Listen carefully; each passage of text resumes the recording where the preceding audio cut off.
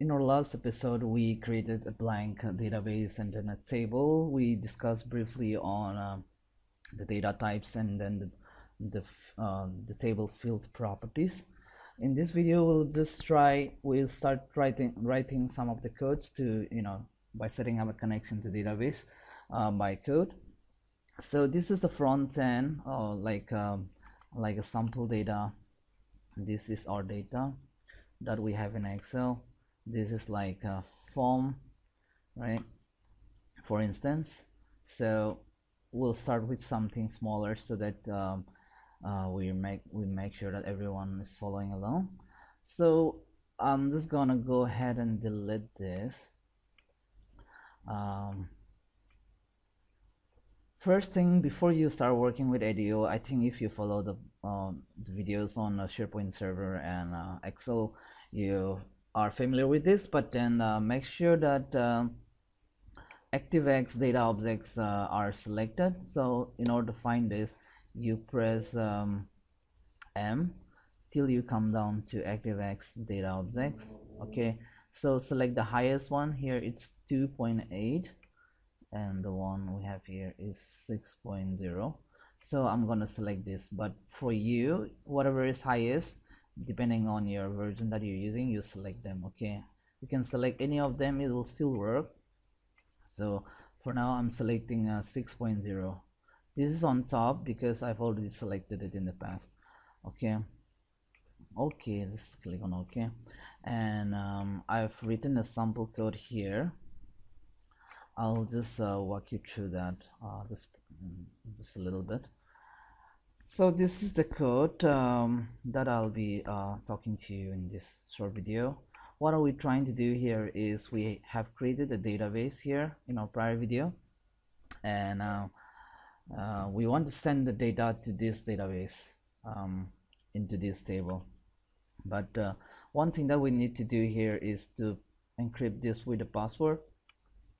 So I'm gonna put a password. Let's call this X2016DB, something like this. You can put in anything you want. So I'll just paste here. So let me close this.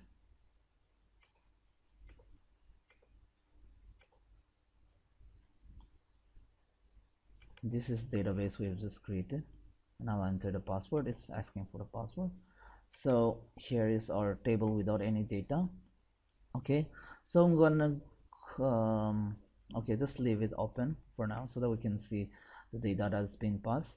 So we have set a reference to ADO, ActiveX data objects, and now we have to update the path where the database is. So I'm just gonna go to the database folder, right click on the path, properties, and then security tab. I'll take the full path of this file. Now I'm gonna go back to my code and update this connection string. Okay, this is where I put in my database location, and then our password is X2016DB. I'll put it here. So you can have this as a function as well and have the password located in somewhere else, but for now let's put it there. If you want, initially if you're working on this and you want the connection string, it's readily available in connectionstring.com. you can find this out from your database as well by typing in into your immediate window for immediate use. So you can write current project dot base connection string. So this will give you what we are looking for to set up a connection, like the provider, the source, and then the password, how to set this up. But if you forget, you can immediately get it from here as well. So this is the provider. Then you have the other attributes here. So the main thing you need here is this is the provider, and then you have like the database and all this, which is already set up there in our Excel file. So every time you need to send a data, you need to set up a connection to database first thing, you need to open a table if you have to do something with the table, right? And then you have to update them if you're adding new, or if you're making changes, if you're deleting them. So we'll go line by line on this one and see how this works out. So first, in this line, I'm saying that CN is ADO database connection, and then RS is a record set, basically a table or a slice or a view that is there in a database that we are setting up a connection. So here I'm creating a like an object, right? Setting up a new connection, and then with this connection we are putting our connection string, which we have set up here, which is the database, and then the source, the driver, the provider, and all this. Okay, and then I'm saying with this connection string, just open this connection, and then we are setting up a table. We have declared it, we are setting up now, and then we are opening them. Here when we are I'm saying here we want to open a table called employee TV. So I'll just copy this and say, so what this means is open this whole table, whatever is there, just open all of them, and then open this table using this connection, and then this is my cursor type, and then if you put a comma here, you'll be see this is the log type, this is the cursor type, this is the log type, and then this is the the options that you need to pass in. So make sure that if you're opening this for adding a new data, you open it in dynamic and automatic. Okay, we'll talk about syncing the data later on, then we'll talk about other cursor types. Now rs dot add new is basically I'm saying add a new data to the database, and then we're gonna update the field names now. So I'll just go here, design mode. I'll try to get the field names copied to our code. So first we want to put it the employee name, and then database we want to add them to this, and then designation, salary, and bonus. So I'll just write this down. So basically we're saying add a new data to this field equal to this. So we're saying range D3 value, just add it to this employee table like that. So we're gonna use this table. There are multiple ways of writing it to the table using update commands and then append queries and all these SQLs. For now, this is we're gonna learn this method. This is a very simpler way of it depends, but this should be easier to follow.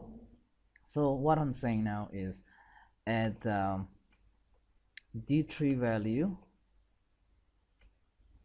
this is D3, add D3 value to employee name, date of birth, which is you can also add it as cells, row number 5, column number 4.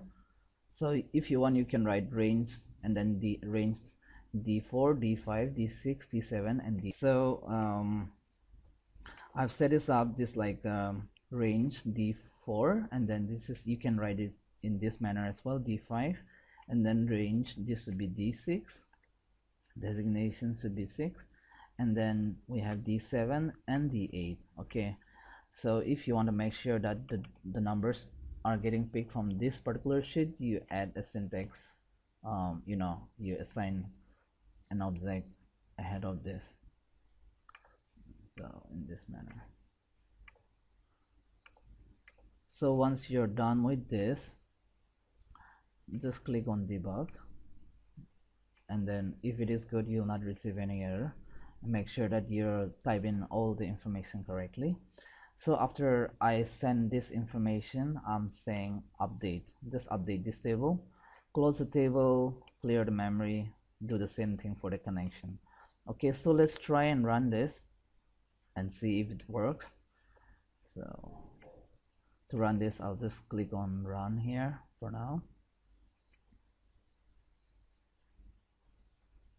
So the first time you set up a connection, it's a little bit slower. Okay, this is saying it's already exclusively opened by another user. So that's because I've opened this in design mode. I'll just exit this design mode. Okay, I'll come back here and then I'll run this again. So this time it's done. Now if I go back and open this table, you see that this information key and all the information is already added here into our table.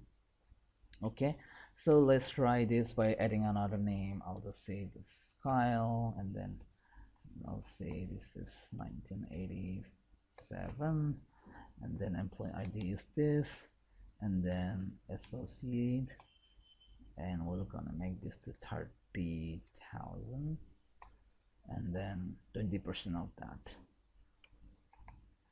15% of that. And now I'm gonna try and run this again, and then I'll go back to my database. So if you see, it's already sent the data to our database. So this is how you can send a data to database. It's already 14 minutes. We'll try to cover a new way like updating, deletion, and all this in our next video. So thank you so much for watching, and tune in back for our next episode. Thank you so much. Bye bye.